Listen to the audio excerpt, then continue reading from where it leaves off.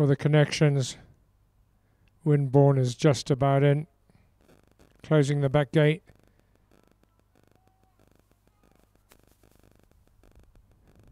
They're all in, and that gate jams again for the second time this afternoon. So Winborn gets left.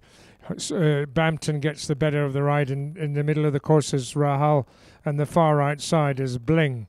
So it's these three in a line, and here comes Bampton down the stand side rail. On the far right side is Bling, going very well. Winborn caught up a little bit of ground, and dropped to the rear is Rahal. So it is Bampton on this side, and on the far right side it is Bling. Down length behind that is Winborn trying to make up a bit of ground, and Rahal has been left quite badly, but is now still Bampton on the stand side rail. Winborn trying to catch up on terms, and almost does so, squeezing through the gap on the stand side rail, which makes Bampton switch and hit Rahal. Bling on the far right side gets pushed wide as well.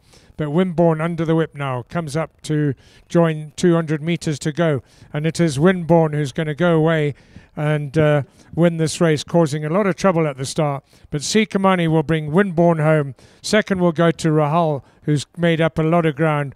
Third will go to Bampton, and fourth goes to Bling. A good win there at the end of the day for Winborn.